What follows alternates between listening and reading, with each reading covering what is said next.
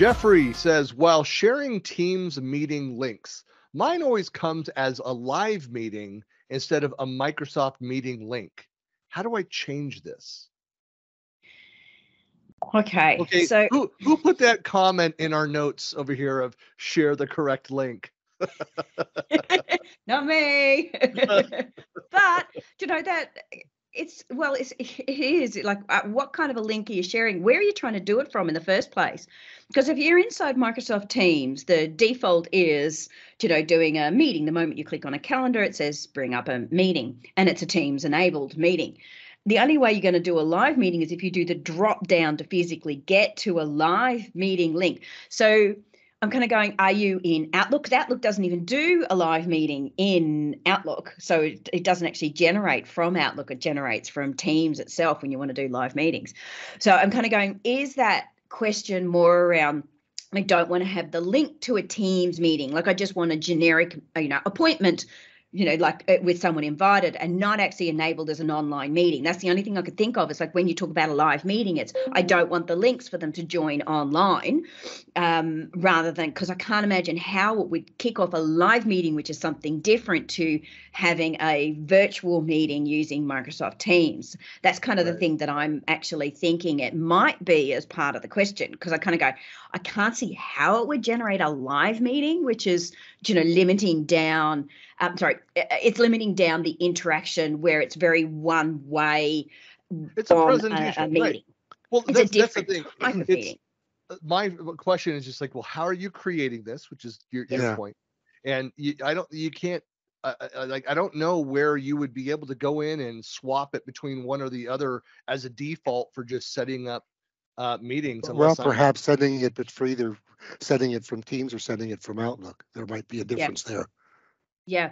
And look, if you're in Outlook and you've got it set up and it's auto setting up as a Teams meeting, which is standard, which is then your online virtual meeting, not a live meeting, you can actually go back in either through Outlook and go don't host online. So it will then remove all the Teams meeting link information.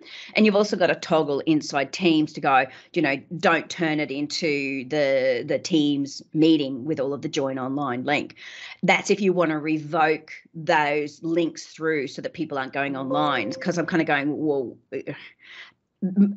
but having it there as enabled for hybrid meetings isn't necessarily a bad thing unless they're kind of going, I don't want to be doing any virtual. We're literally in person. Can we remove the linking to say that we could do it online so that they turn up kind of thing? That's the only thing I can think of. I can't imagine how it would generate a live meeting link unless there's something in the back end where they've said, for this person, can't imagine how, with some scripting or something that it's auto-generating live meetings in Teams for them. Well, I know you can turn it off, again, but can you turn it on if only? Yeah, I mean, there is the ability to go in at the admin level to go in and so enable who can create live meetings or not, like turn that policy on or off, who can join live events. You can also control that. But again, that's like an intentional meeting type. It's different from just the Outlook integration, create a meeting that's Teams. It's just a different thing. So the only thing I can think of is in the wording. A lot of people don't understand that a live meeting is actually another product as such under the suite. So that's the only thing I can kind of think of on this one, because I can't see how it would generate a live meeting. And even if you're inside a meeting, so if you're inside a meeting and you want to get the link to the meeting, like to share, like get a link to share to a meeting in chat sort of thing, or it's going to only be the meeting type that you're currently in anyway, because it's the link to the meeting that you're already in. So unless you're in a live meeting, it wouldn't generate a link to a live meeting. You know what I mean? Because if you're inside a meeting that's just generic Teams meeting or a webinar or a live meeting, because there are three types. You got your standard, you got a webinar, and you got a live meeting. So they're the three types that you can actually do. And you'd have to physically be in one of those to share the link, whilst you're in there, and it would be the type that you've already got. My other smarmy comment was that, well, if you don't want to invite them to a Teams live, don't create it as a Teams live and then send them an invite. Yeah, again, I don't, if we're understanding the question that Jeffrey's asking, and it sounds like he's getting these Teams live links rather than the standard Teams meetings. I don't know that could be turned on by default. It's still, you have to like intentionally go and create it as a live event. Yes. And then share that link out. Mm.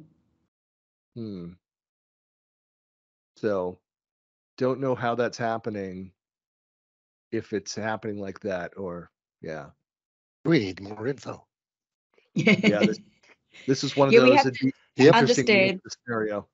Yeah, we'd have to understand or drill into the wording, because a lot of people will say that to me, but I don't want it to be a live meeting. And I'll go, well, then you can actually go, don't host online. And that, because when they talk to me in terms of training from that end user perspective, they don't understand that live meeting, because they often even don't have access to live meeting, because as you said, it's conditional policy of only certain people, like the comms team might be able to set up a live meeting. So they don't actually understand the wording. So I get it all the time where they go, but what if I don't want to do it live? I don't want to, have the Teams meeting link.